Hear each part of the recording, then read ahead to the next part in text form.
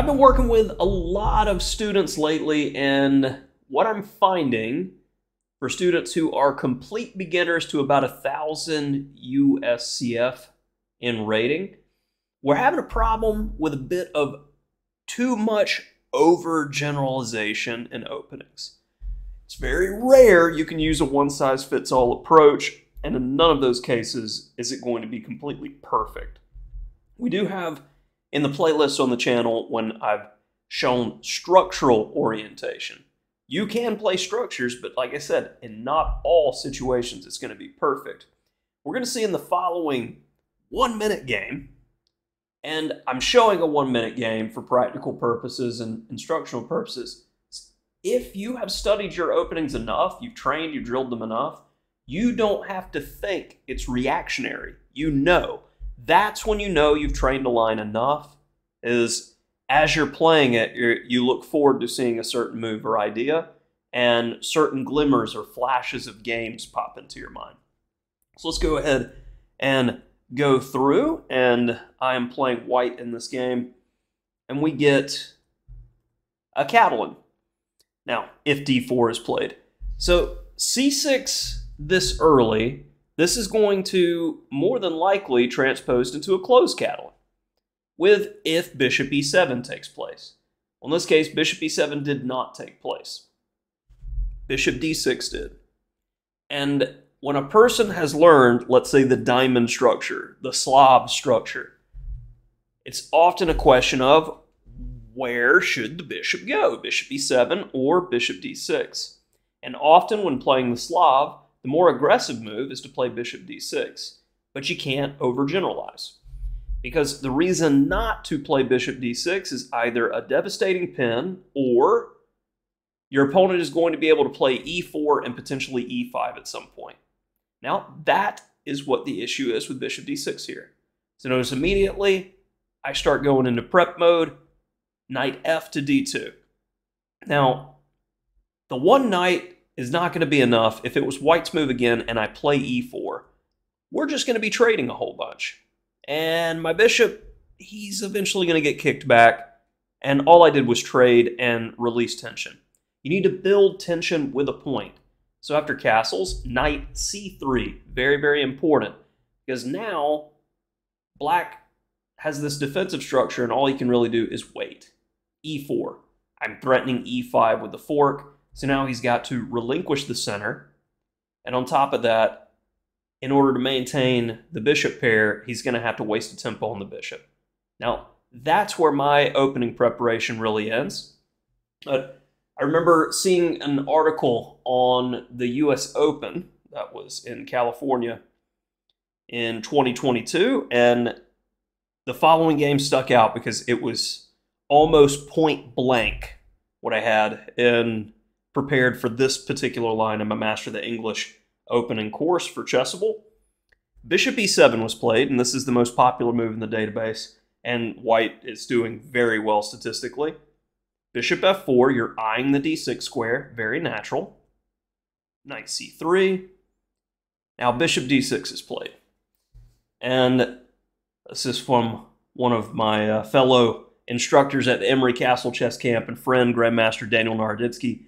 And this next move, if you're a pause your video to find the correct plan or idea type of person, now's the time to pause and figure out what would you do in this position for white and why. Well, much like in the French defense and many of these Slav type variations, the bishop on c8 is terrible, completely locked out of the game. So black would love to get that bishop active. And with this move, rook e8, you're telegraphing the punch to eventually play e5. I really love this move, bishop e5. It says, please, would you like to capture here and be guaranteed to just suffer? I mean, you can trade too to make it even worse if you'd like, because I'm going to get this monstrous pawn structure. And you know what? That is a beautiful square for a knight to go into. This is the definition of suffering. Don't do this to yourself. Queen c7 was played in that game, and maintain control over that square.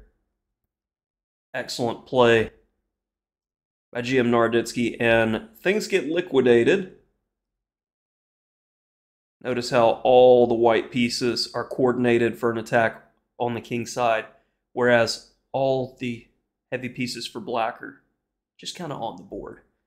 Nothing critical. And rook g4, threatening to capture. Queen takes h6. Now for another pause the video type moment, what would you do with white here? Well, we're going to force it through. Rook f6, exclam. Very nice idea, which finishes the game quite swiftly, and black resigned. Now, that was my notes in a good example game. So let's see my 1 minute game. My opponent played bishop c7, which isn't nearly as popular as bishop e7 seen in the Naroditsky game.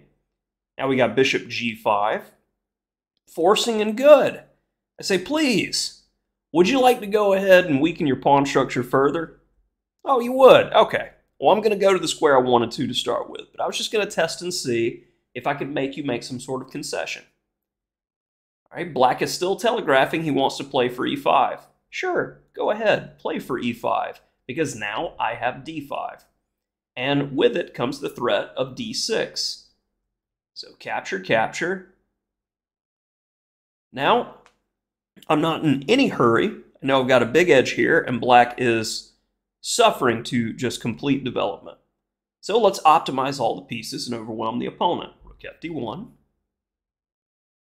Right, not a problem. You're able to get rid of one guy, but I'm making sure that the knight can't easily get out.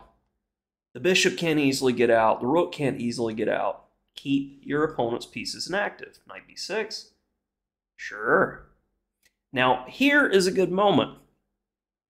Now, keep in mind it's a 1 minute game, and this is typical for me, especially in fast time controls, that when I have a position where I'm in complete control, I just look to slowly improve. That's it. I don't take any risk, and I miss tactical flourishes. So the engine likes d7 here with the idea of knight d6. Forcing matters. Of course it does. So now that we know the most forcing move, what do you think I did and why? Okay? So I said slow improvement, right? a4. Say, all right, you can't play a5. I'm going to kick your knight to a worse square. What are you going to do? This is how, again, in our, I believe, most recent video, I talked about the concept of engine play versus human play in these types of positions. Engine always finds the most direct, tactically based route. Humans will play moves that improve the position and take no risk if they play this style of play. So bishop d7, I continue with my plan. Now queen b3, queen was attacked, so I put the queen on a square to build tension, hit the b pawn, and have this x-ray. And my opponent played knight d6. So what's best for white here? What would you do? All right. Give that 10, 9, 8, 7, 6, 5, 4, 3, 2, 1. Trade down. And that's the end of the game, and that's the end of this video. Don't get caught up too much in structural orientation. Try to understand the exceptions. In my books on Chessable concerning openings, I use the term memory marker quite a lot. And for me, in my personal notes, when I see bishop d6, it is a memory marker for me to play knight d2, knight c3, and slam in the center with e4. Because I know I'm going to be gaining time off my opponent, and he's going to be relinquishing the center. This particular line is not good for black.